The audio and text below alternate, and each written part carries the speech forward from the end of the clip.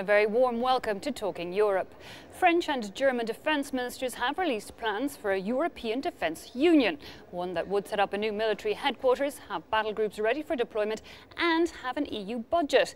The head of the EU Commission, Jean-Claude Juncker, has in the past said the bloc needs an EU army in order to be taken seriously at an international level.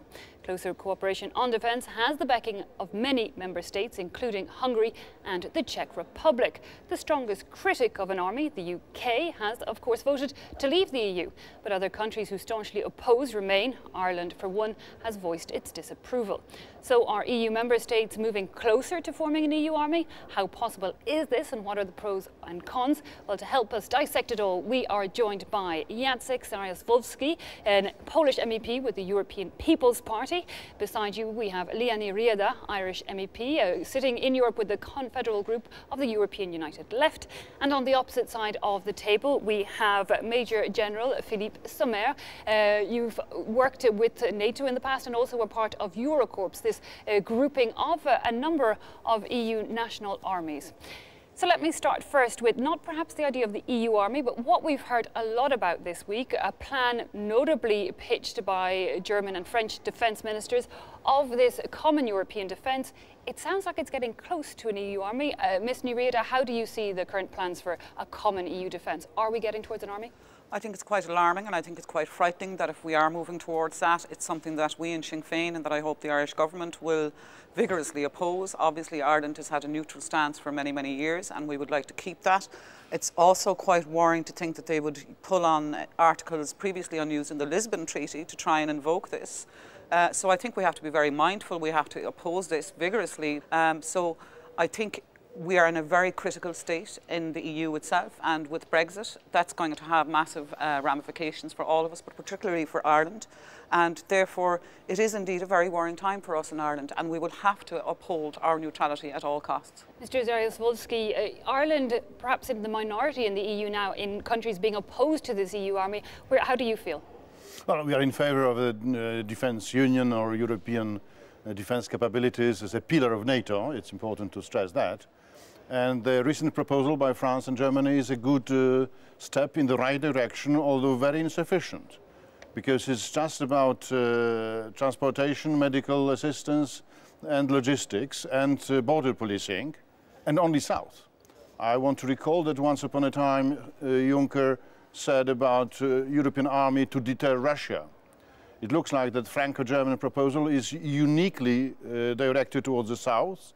It completely ignores the challenges of security the most serious Europe faces, which is east, which is threat from Russia.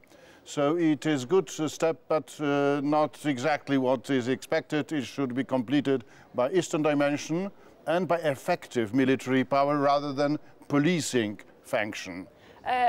Major Sommer, you served with Eurocorps, which brings together military from France, Germany, I believe, Italy, Luxembourg. Is that not already an EU army? Yes, again, 2008. Don't forget the Treaty of Lisbon. In July 2008, the parliamentarians decided to call the Eurocorps. It's not with Italian, it is between France, Germany, Belgium, Luxembourg and Spain. And maybe in a close future, Poland too. And they decided to set up this Eurocorps as a standing force at the disposal for the European defense. We are mistaking sometimes European defense and the defense of Europe. It's quite different. I would like to come in there just purely on a monetary scale. I was reading up about the Stockholm International Peace Research Institute, and they have come out saying that there's been an increase. We now spend 1.5 trillion globally on military and defence. And when you put that in the context then of the extraordinary humanitarian crisis that we have, I don't think throwing more money at this is going to resolve it. Look at how we spend in Europe, for instance, the money on Frontex. They are supposed to be border control. They are supposed to be pulling people out of the waters of the Mediterranean, something they don't. A lot of people say that an EU army would have that role, that we now have Frontex doing this external border security. Is that overstepping the marks of other institutions already involved? Or? No, I think it's a useful complement because we are not effective enough. but it needs to be wider. And on the whole, is the EU spending more or less on defence today than in the past? The EU is alarmingly spending too little. We are free riding on America. 70% of expenditure by NATO is US. So only 3 countries in Europe, in European Union, spend as much as they should at least, which is 2%.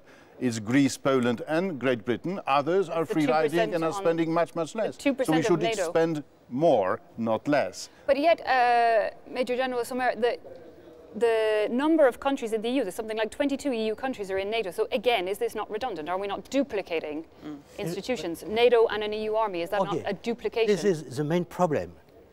When new nations joined the European Union, the first initiative they took was to join first NATO. And nations said, okay, what would we have to pay both for NATO and European Union and European defense? And the British, UK, in this concept, in this environment, was always stopping down, slowing down any initiative or progress to improve, to foster this initiative of this the European defense. And this is a reason why I say it can today, be duplicated, and that won't play well with NATO. Improve, surely NATO won't be happy with this decision. No, we will not have within a country, France or Poland, part of the army which is NATO-related and part which is European defense. That's absurd.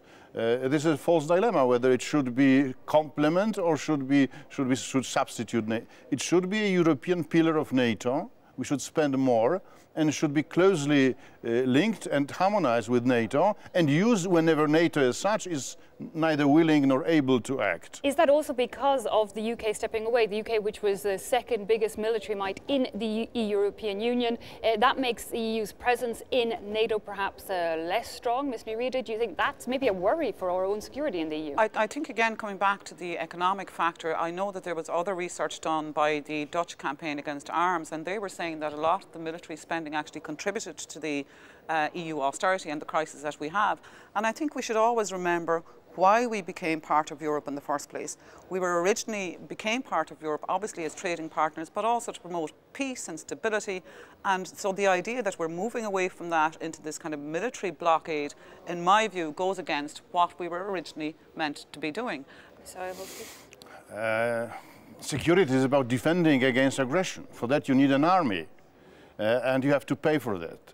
Do you envisage what the term has been coined as Schengen of defence, that some EU countries will move forward with this plan and other EU countries won't? It may be flexible. Very often in the EU we have been moving through this way of that some gather and do things together and others join later. If not for this method, we wouldn't have Schengen itself and we wouldn't have EMU and others, I mean monetary union. So I think it's a good way to encourage, I mean to respect the neutrality principles of some countries, but to build our own capacity, but still not in competition with NATO, but in complementarity with NATO, and facing the real challenge, which is security and aggression. Because why EU is absent in Ukraine, and why the Russian aggression towards our neighbors is not faced by our defense perception, while only south. Ms. Nurida? Well, my worry would be that where do you draw the line? This is this kind of a stepping stone into a decrease in country sovereignty. I think traditionally countries have been able to defend themselves and it's their right as a sovereign nation to do that. And why, therefore, is this incessant need there that we have to build up this one gigantic bloc to kind of keep people out and throwing more money is really not the solution. We have to be looking at global structures, we have to be looking at land acts, we have to be looking at all of that, of how we can support people and conflict resolution. Now, if there was money spent on conflict resolution, surely that would have a far better progressive outcome rather than just throwing money at this, which I don't think member states are willing to actually buy into it in either case because they like their own sovereignty. Okay, well, before we go any further, let's look at the current common defence measures and missions that are put in place. Annie Escarad takes a look. The EU may not yet have an EU army, but it already has a common security and defence policy. 3,049 soldiers are currently deployed on 5 military operations outside the EU, In the Central African Republic, where a peacekeeping mission is still underway, and in Bosnia, where EU troops oversee the implementation of the 1995 Dayton Agreement, which ended the Balkan Wars. The formation, when he moved into the line, a little bit too tight. The EU also has military training programs in Somalia and Mali, and has been involved in a counter-piracy operation off the coast of Somalia since 2008. France has, along with Britain, one of the biggest and best-equipped armies in Europe. Its latest foreign interventions include Mali and the Central African Republic. France, however, is no military superpower. Recent budget cuts mean Paris now only spends 1.5% of its GDP on defence. In a post-Brexit union, member states cannot rely solely on France. The EU Commission President says it's time to redefine European defence policy. Together, we must unite to protect our interests. We have taken part in over 30 civilian and military operations since 2003. But without a permanent structure, we're not able to work effectively. We need to establish a unique military headquarters in the European Union. Resources are set to be a major issue. France, Germany, Italy and Spain together account for over 80% of the EU's defence spending. Eastern European countries lag far behind, but their military budgets have increased in the wake of Russia's intervention in Georgia and Ukraine. Coordinating with NATO could also prove difficult. There are fears that a common EU force could interfere with transatlantic military cooperation. Well, we see there already a number of measures in place, a number of missions, notably humanitarian when it's with EU troops. EU battle groups were formed back in 2007, ready to be deployed. These groups ready to be deployed within 10 days, I think the idea was. The idea was that it would move around the EU and it would use national troops if called into question. Say, if an emergency broke out and France was holding the rotating of these battle groups, it would have to send people off. It's never been used. Does that mean, Major General, there's no need? Yes, right. Is a main question. Battle groups are words. For the time being, we train troops, standing forces, but never engaged. This is the main question. If we expect to have a real European defense, we have to rely only on words, but on really assets. It's important to say that besides assets, which should be bigger and better, one needs common perception of threats, which we don't have. And we have to have a political will to use them. And battle troops, which are sleeping, and Eurocorps, which is underused. These are the examples that we have instruments, we don't use them, so we have to do something on the political side. There needs to be a political will to be a hard power and not only a soft power. But do you think we're getting to that political will? No, and a point that I have made before as well, and I suppose, look, you know, all these threats, and they're obviously very real when we see what happened in France and in Belgium and ISIS. Now, if you have 10,000 people of an army defending somewhere and one of these suicide bombers comes in, no army is going to stop them. So in one sense, how effective would it be? In my view, it again comes down to, yes, the political will, but the political will and leadership in the right way, where we talk to these other, our enemies, if you like, and try and see, can we negotiate some kind of resolution rather than just... Why isn't that happening? I don't know why that isn't happening. It should be happening. We are over-pacifistic in Europe. We forget the Latin saying, if you want peace, prepare for war, si vis pacem para bellum. And we are unable to deter the potential threats. And that's the common knowledge in the headquarters of EU member states, in Strasbourg, in Eurocorps, also in the headquarters of NATO. But it is not the common perception of the EU population and political elites, not sufficient at least. I would like to come back on your first sentence. When you said Eurocorps was underused, it's not the case. And Eurocorps was engaged in KFOR 2 times, in Afghanistan 2 times. Kosovo, in Afghanistan. In Kosovo, in KFOR, in Kosovo, in Bosnia too. As such, as Eurocorps, as structure for the KFOR or for the ISFOR, including ISAF, not as commanding, leading the ISAF, but as main contributor, main part of the headquarters.